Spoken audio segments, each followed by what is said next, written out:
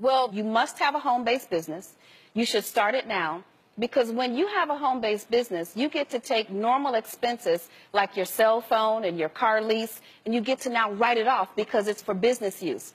But what's bigger than that, what a lot of people don't know, you can hire your child to work in your home-based business. You can pay that child up to $6,000 a year, and now that's a tax write-off to you.